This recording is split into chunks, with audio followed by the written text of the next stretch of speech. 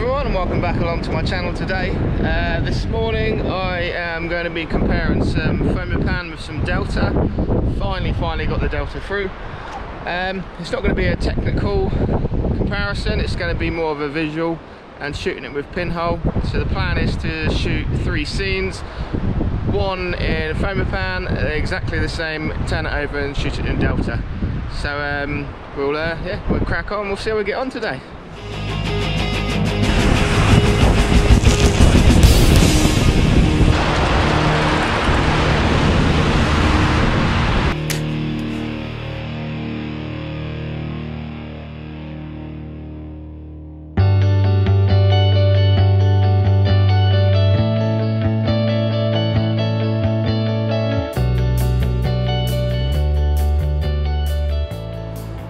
So I've got my Delta 100 and my Fomapan 100 with me today. Normally I always use Fomapan, and the reason for that is a box of this costs about 38 quid in the UK, and a box of this costs about £42 in the UK, depending where you're buying it from, which doesn't sound too bad, but with this you get 50 sheets, and with that you get 25. So that's about, I think it's about £1.68 a shot, and this is about 70 something pence a shot. So there's a huge difference in cost. So it's going to be interesting to see if there's any visual difference, or I know it's certainly better with the reciprocity failure, so I'll get much shorter exposure times. The other plan is to, they both develop at the same time in Ilford 3 developer, which is 5 minutes. So the other plan is to be able to develop them together to see how that comes out. It shouldn't be a problem. I've not found anywhere online saying it's a problem, but to be able to use them 2 films together, particularly in the low light, to switch to the Delta will be quite a nice advantage. So I'll find a few scenes today which have maybe got a bit of difference, a bit darker, so I can get much longer exposures, and to see how they both perform in them. I was out the other week and there was a shot I really wanted, but it was about a 13-minute exposure time with the Fomapan. With the Delta it would have only been about 2. The other issue you have with much longer exposures is throughout that time the light is also changing quite a lot, so your exposure times will end up changing while you're taking the exposure, so you've always kind of got to be on top of it. So I'm hoping for good things with the Delta. I'm hoping it'll kind of be something I can always keep in my bag to get them shots I want when the Fomapan just can't quite manage it. That's the plan. Develop them, see how they are.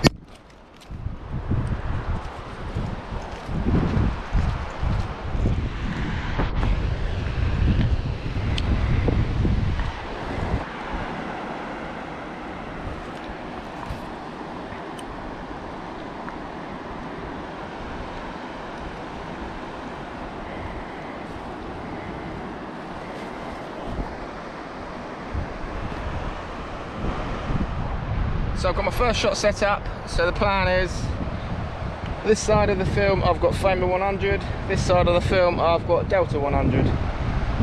The first difference when shooting this is going to be the reciprocity failure. This is basically when you've got a lower light. There's a lot of long-winded videos on YouTube if you want to sit there for an hour and figure it all out. Basically, the longer the exposures, you have to add more time to account for how the light interacts with the silver or something along them lines. Different films are very different. Fomapan is generally quite bad. So for this scene I've got a metered exposure of I think about 1.5 seconds. With Delta I get about a 1.5 second exposure. With Fomapan I get about a 3.5 second exposure here. I will try somewhere a lot lower light to see a bigger difference on that, but for this first scene this is what we're going to shoot. So I've got 3.5 seconds on Fomapan, 1.5 second exposure on Delta.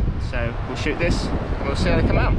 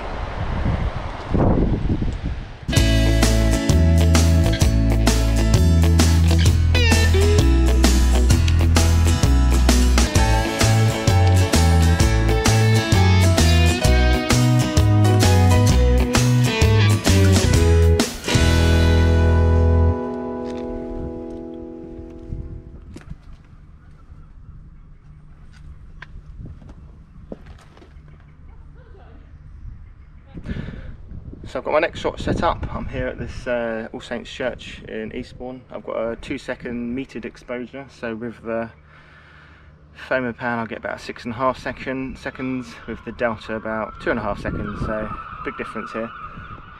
So I've got the camera in a portrait, so I'm going to get a nice wide shot straight up to the top of the tower there, and yeah, so here we go.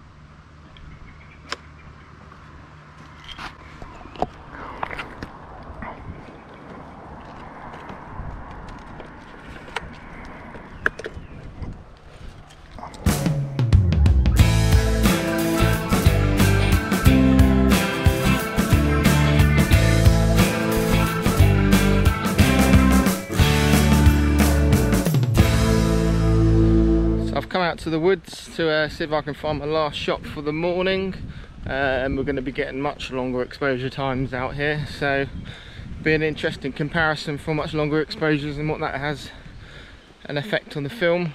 So just trying to find a good tree to photograph at the minute. So I was saying about the cost of Delta film and a Fomapan film. The Delta's about 160 in there, which seems expensive compared to the Fomapan. I was just looking at costs of colour negative 4x5, which is about £5.50 a sheet of film, and slide film like a Fuji Velvia is about £7 to £8 a sheet of film. £7 to £8 a shot. So as much as I would love to shoot colour negative through my large format Pinhole, there's no chance, not unless I'm going to start earning some mega money doing something or winning the lottery, which I don't play. So stick with black and white for now. The Delta doesn't sound too bad now, but if you do want to help support my photography, why not subscribe to my channel, check out some of my other videos and my blog and stuff, and that'd be much appreciated.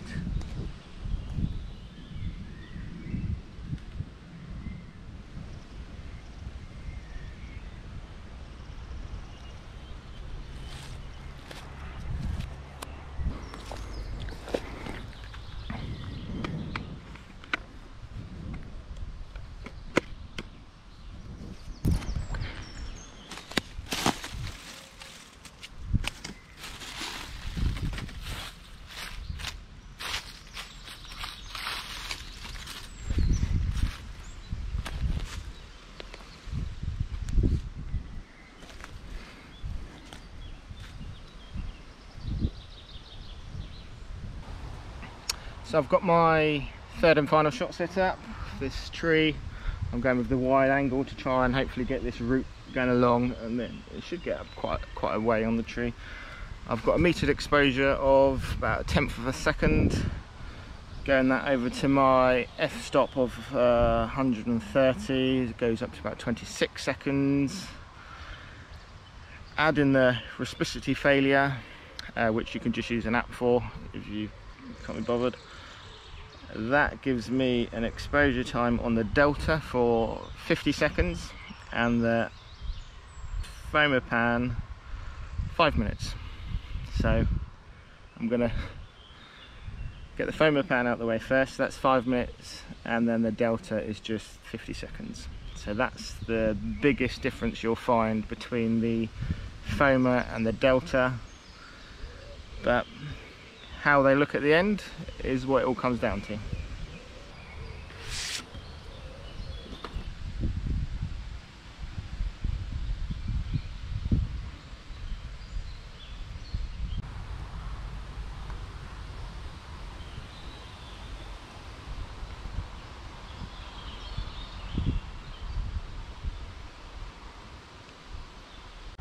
So a shot like this, especially with a long exposure, I took a light meter reading for when the sun was out, and then another one for when it had clouded over a little bit, and kind of found that 1/10 of a second in the middle.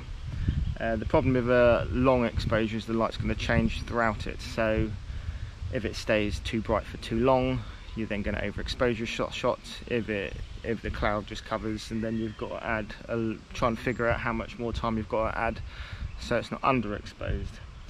So whereas with the Delta, I'm just going to be getting a 50-second exposure throughout that time. It shouldn't change much, if anything, a few seconds here and there, which won't make much difference. So it's going to be interesting to see how well both of these come out in comparison. I'm quite looking forward to it, but certainly if you're in a rush, I think I'll stick with the Ilford. But it's always quite nice to not know, especially with pinhole photography. You don't know what you're doing half the time. You're kind of guessing a lot of the compositions and stuff, so a lot of stuff's moving around throughout the exposure, so it might make for a more interesting shot. So we'll see about that.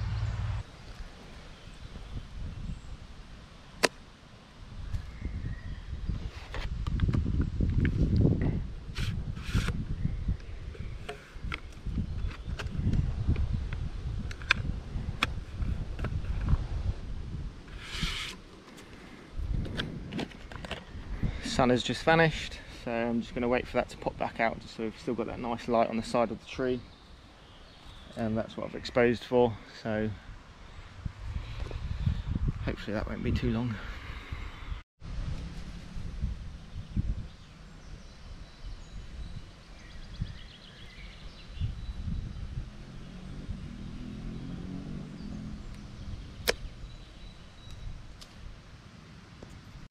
So throughout that last exposure, the light didn't really come back out, and I did re-meter, and it should have been about another 2-minute exposure for the Delta, because it went down to about 1/3 of a second or something. So I've re-opened the shutter for another 40 seconds. I don't know if this will actually work. I'm going by the theory it will. I've had a minute exposure. It needs about 2 minutes. The light did pop out for a bit, so it's going to be a bit hit and miss. So I've opened up for another 45 seconds, I think, to try and add to it. It's another experiment. I'm not sure if it'll work, but it should work. In theory, it should work. So it's kind of like a double exposure, but the same shot. But don't know unless you try.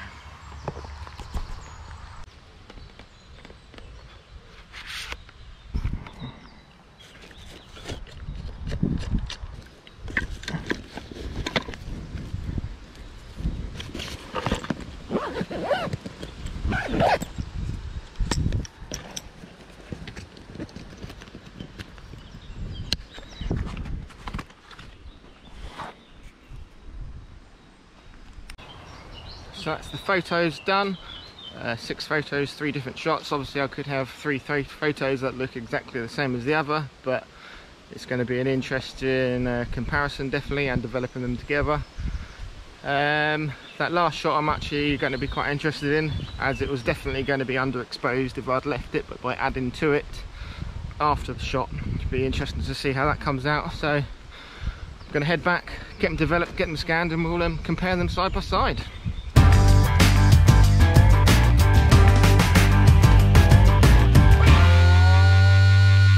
So all the film has now been developed and scanned. I've got all on my computer now. I developed it all in Ilford's Ilfosol 3 developer. Both the films develop at 5 minutes in this, so I had it all in the same tank together. So this was my first shot of Eastbourne Pier. This one is in Fomapan. This was a 3.5 second exposure. And then I switched over to the Ilford DELTA, which is this shot. And then back to the Fomapan. So switching between the two, there's obviously a little bit of difference. The more contrasty on the Delta. It's certainly, I'd say, a nicer looking shot. I prefer the darks to lights on that. The Fomapan just looks a little bit flat. You could probably adjust that in editing if needed, but both of these, I've only given them a slight tweak. I scanned them all so they were quite a neutral. I didn't allow any of the automatic settings to adjust anything, and then I've just brought some of the blacks back and stuff. But the Delta certainly looks a lot nicer on this. If we zoom in on it, remember this is on a pinhole camera, so it's never going to be amazing. But that's in Fomapan, and that's in Delta. Delta looks sharper on this one, but I partly would wonder if, because the Fomapan was a longer exposure, that's Fomapan, that's Delta. Because the Fomapan was a longer exposure, the tripod was ever so slightly sinking in the sand as I was taking the shot, so it would obviously be a little bit more blurry. But the overall image on that, I'd say I definitely prefer the Delta.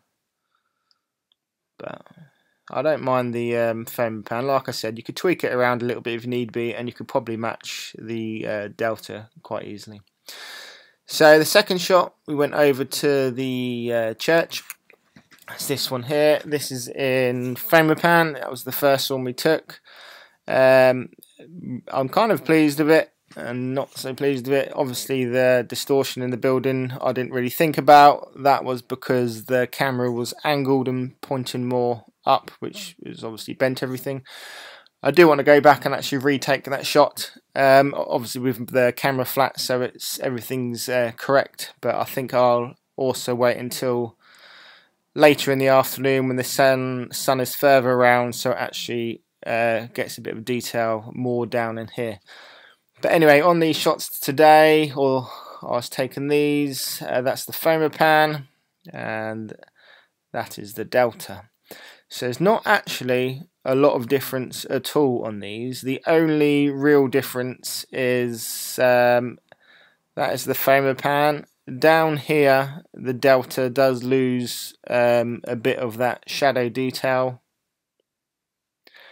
but I think that is down to when I was removing the film holder, I did knock the camera up a little bit, so it's changed its position ever so slightly, which has then just cut that out a little bit. But that's back on the Fomapan. If we zoom in on this, let's go to about here in the center. So that's Fomapan, and then we switch to the Delta. So both are actually really quite sharp. When you consider again that this is just a pinhole camera, no lenses whatsoever, there's quite a lot of detail on that. And they're probably both about the same. That's Fomapan. Back to the Delta. So switching between the two. It's a little bit more grainy, the Fomapan, you can see up around here. That's probably just from the scan. but the Delta certainly looks a lot nicer on this one.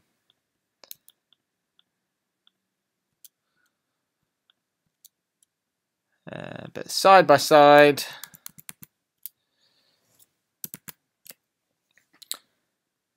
they're both pretty much about the same, so I'm pleased with them. They both look pretty good. Then we go off into the woods,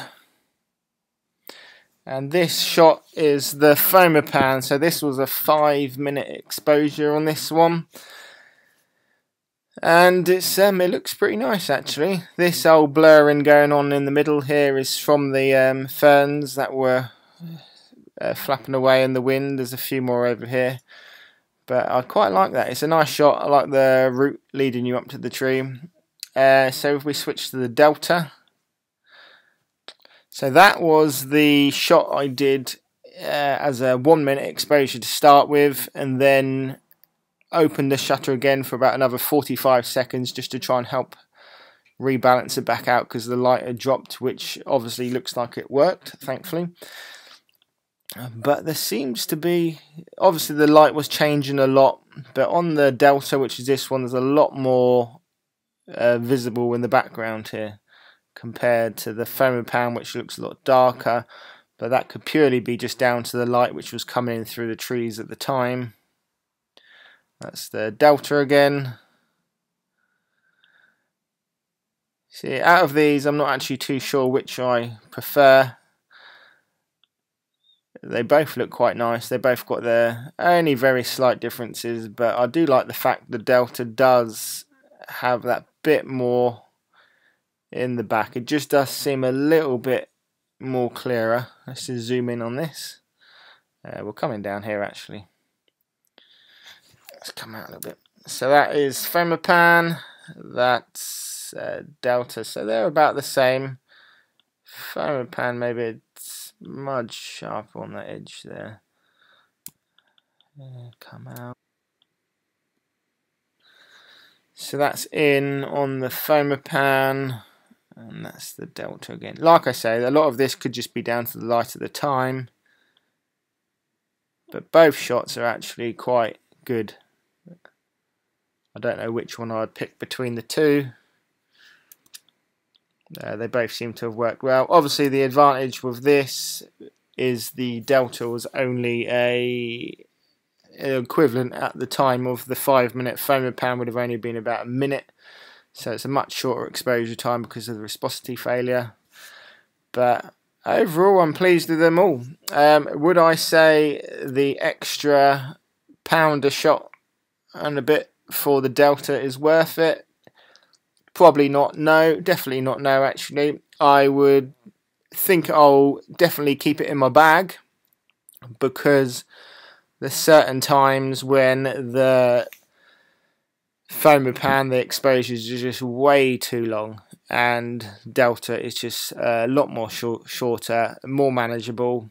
And if I was inside, say, the church taking shots, the exposure times on the Fomapan would just be absolutely awful, whereas the Delta, you could go in, you could get a few short exposures and get the shots you wanted. So the Delta I'm definitely going to keep in my bag. I'll keep a few film holders loaded with it, but I'll stick to the Fomapan as my main film, obviously down to cost.